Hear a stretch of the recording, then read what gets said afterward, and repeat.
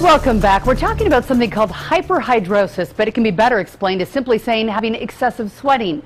In tonight's Check Your Health report, Mary Nichols shows us why surgery for this condition was the answer for one Utah teen.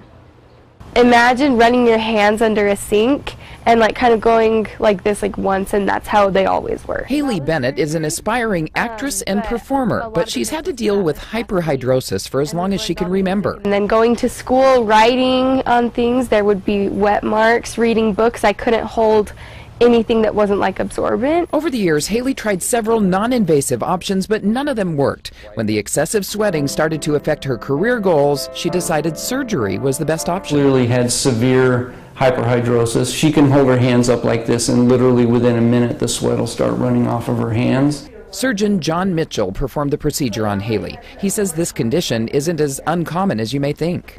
About 2 to 3% of the population has hyperhidrosis. Doctors have pinpointed a pair of nerves running down the sides of the spine that are responsible for the sweating.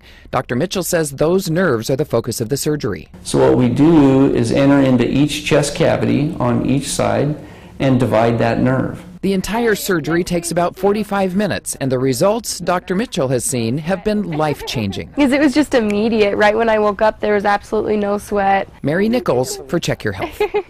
Dr. Mitchell says a potential risk with this surgery is if the cut on the nerve is too high, nerves in the face can be affected. For some patients, the surgery can also lead to additional sweating of the chest and the back.